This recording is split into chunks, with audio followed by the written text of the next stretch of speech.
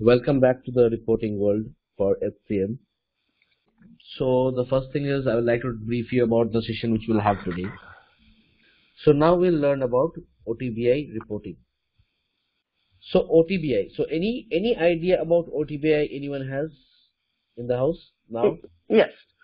So OTBI is basically a functionality within Oracle Fusion, where you go and you choose your subject area, where each subject area is kind of divided by each real-time tables, where each table or each data, a portion of data is saved under a table name ending with a real time. So for example, you can go to compensation or you can go to payroll and grab a section within that subject area to choose your fields and just create your report. Similar to BI, but is very more simplified and is more user friendly. So you create your report and you look at it. Also, OTBI, you can use BI Publisher data model, which you already created in order to pull it and just use it. I haven't done this part yet, but you can use a data model that you created yourself in order to pull the data from that data model. OTBI is more transactional data. The difference between OTBI and BI is the letter T in OTBI, and that stands for transactional data. So before this, for the definition part, we'll try to understand. Oracle Business Intelligence Enterprise Edition, that is OBIEE, is a business intelligence platform that is used to access and present data in easy to understand formats such as tables, graphs.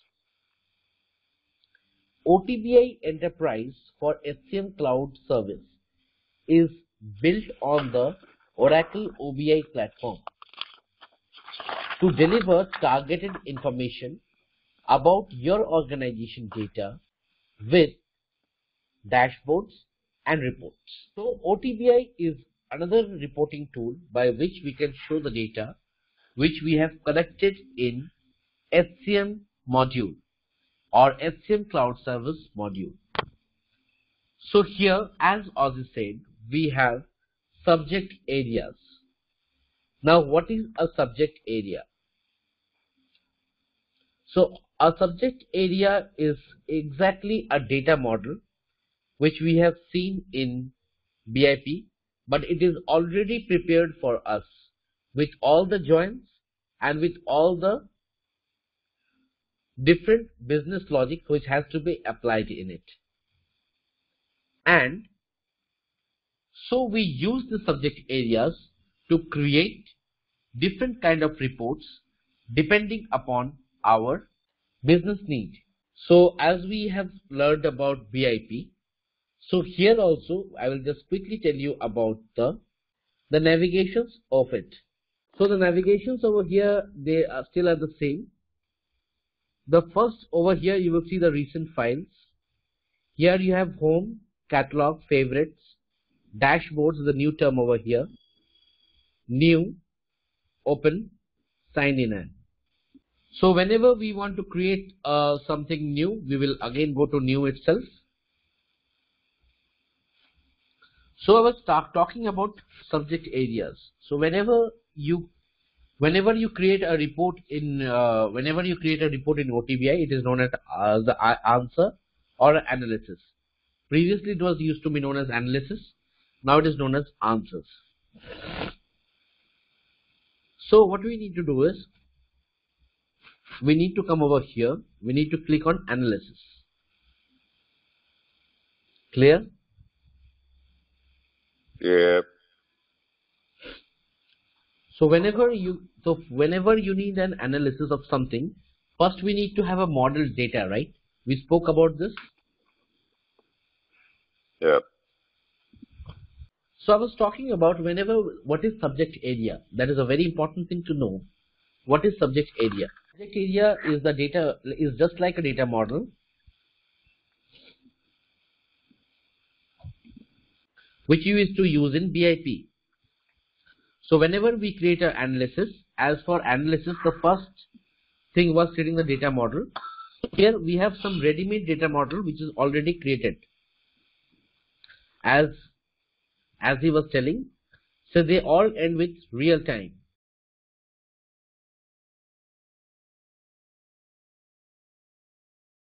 So today we will work on a particular subject area for our practice today. We'll go to the workforce part and we will work on, just give me a moment, I'm just finding. So we will be working on workforce management.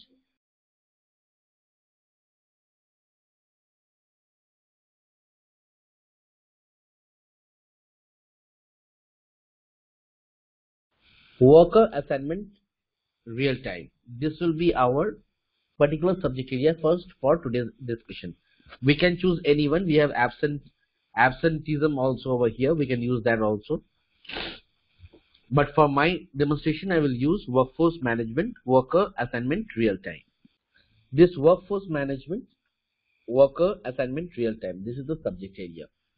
So we will learn a bit more about this subject area. So as I'm explaining you about this subject area, so there is such kind of explanation about all the subject areas. But as per our time limitation, we'll understand one of them today. So all the subject areas, first we need to understand what this subject area does. So all these subject areas answers a particular question, a particular problem. So whenever we create, why we create a particular data model, we need to understand that. Because the data model answers a particular question. The new hire, a new hire summary report, what will that answer? That will answer us what are the new hires which are done for that particular time period, if it has parameters also, right? So this what it this subject area, what it answers is, we'll first focus on that. So mainly it answers three questions, like the particular head count, what is the total head count, and the distributions of workers by different attributes, like religion, nationality, gender, ethnicity. It also answers some few more questions about workers, that is, what is the current assignment information for a worker. So what is the current, first question is, what is the current assignment information for a worker? What is the current employee headcount for employee category or assignment status? What is the current headcount per job, department, grade, location, business unit, legal employer? The next question can be, what is the headcount of hourly or salaried employees? Next, what is the headcount by the payroll? Next is, what is the headcount assignment? What is the headcount assignment count by location, country, region, etc. The job roles needed for this is human resource analyst and line manager. We'll talk on these things in detail later on. So this particular workforce management worker assignment real time, what it does is, it is primary. Okay, so one before that, one thing. Remember we talked about dimension and facts. So whenever I have given you these questions, what the subject area answers, you will see that everywhere something is getting measured, right? Yeah, yeah. Can you read the question and let me know what is the thing measured?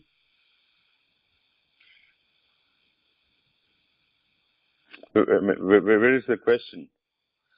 So all the questions which you wrote down, right? What this subject area answers, these all are a particular reports, right? Yeah. You getting my point, right? If a particular data model answers some questions, that means these are reports. Right. Right. So when you have noted down, for example, I will read it, one of the questions. Like Like what is the head count of an hourly or a salaried employee? right. So can you just tell me the thing which you are counting over here, or what is the measurable thing over here? What is the measurable? It's the employee, right? By identified by whether they're salaried or hourly. Okay, so the word is the head count. Yeah. So head count is the thing which is being counted. You're getting my point? Yeah. What I mean to say? Okay. So when you're counting, what is the current head count Mm-hmm. what is the current head count by job, department, grade, location, business unit? Right. That means you are counting something, and what you're counting, that is the head count. So that becomes the fact or the measure. Mm-hmm. You remember we talked about this thing? Whenever we Yes. talk about a star schema, it is comprised of a dimension and a fact table. A dimension is a more of a descriptive kind of a table, which holds more of a like a static data, which changes over a longer period of time, like the product table, region table, location, business unit. Yep. So these all are dimensions, department, grade. This will not change every day. Right. So Okay. we use all these tables to answer one question: what is the head count? So here the head count is the fact. Yeah. Getting my point? Mm-hmm. Yeah. So you understood which is a particular head count, which is a particular fact, and which is a dimension to identify. See, the fact is the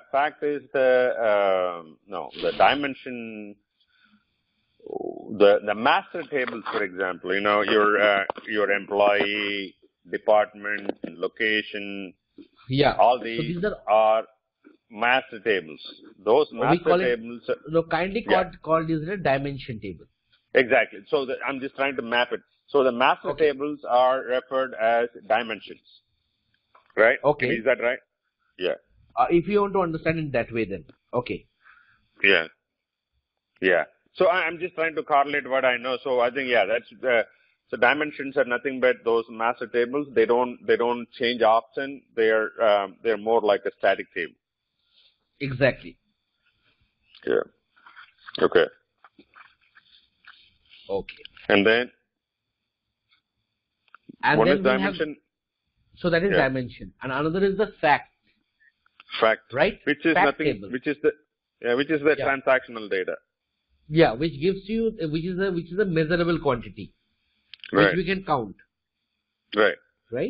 Okay. Mm-hmm. So about this, so this primary subject area is to report workers' assignment information. So we are studying more about the subject area. So whenever there is a subject area, as I was telling about, so it is formed when it is a predefined one, right? So how it is being created, we'll talk about that. So dimensions are attributes that you use in your group. So for example, group by department, group by location, group by, for example, performance rating. Exactly. One more way of understanding it. So yeah, so what I was telling you about is, whenever this analysis, so here how they are formed is, first of all, they have created some connection pools with different tables, and from there they have imported the table. So there are 3 layers. How they have built this subject area, a very brief overview on that. So there are 3 layers. One is the physical layer, one is the BMM layer, or BMM means the business modeling layer, and last is the physical layer. So what they do in the first layer, they import all the data, all the tables. So this is the inline architecture of it. So in physical layer, what we do is we import all the tables and we make the star schema or the different joins between the tables, which will retrieve me the particular answer. Right? Then this entire thing is shifted to the or dragged and dropped to the BMM layer. BMM layer is the business modeling layer. What we do over here is we change the names as per of the business world names of the different columns of the table. Suppose we had a field called attribute 10 in the table, and that corresponds to corp ID of a particular employee. So we rename the tables in the BMM layer, and we apply the different kind of business logics if possible. We create in the BMM layer. Suppose the discount, we have the cost price and the selling price, and we need to understand the discount which is provided. So we calculate those kind of calculations in the BMM layer. Suppose we have a field called planned leave and we have another field called unplanned leave, and we want to create a field called total leaves. So we can add the planned leave and the unplanned leave, and we can create a third layer, the third column known as total leaves. So these kind of business logic implementations we can do it in the BMM layer, and then we drag and drop the thing to the presentation layer. So this is how the subject area is created, and the output of the process which I told is known as an RPD. So the RPD is then fed into the instance, and that becomes a subject area. But nowadays we have some inbuilt subject areas where they have taken up the most important questions or the most important scenarios which are possible, and they have inbuilt some subject areas for us. So they have reduced our efforts. Then we have create direct database query. We can create I was talking about a connection pool, right? If we are not using the particular inbuilt subject area, then we can write our SQL statement over here. We can write the name of the connection pool over here, and we can validate the SQL and retrieve the. This is one way of doing it. So what is the database pool? Is this the same as database name, like what you call it? Yeah, it's the connection pool name. So when in one connection pool, there can be like more than one tables also. And another process is create analysis from simple logical SQL. Another way you can write a simple logical SQL directly to the BI server, and it will retrieve you the columns. So these are three ways how we can define a subject area.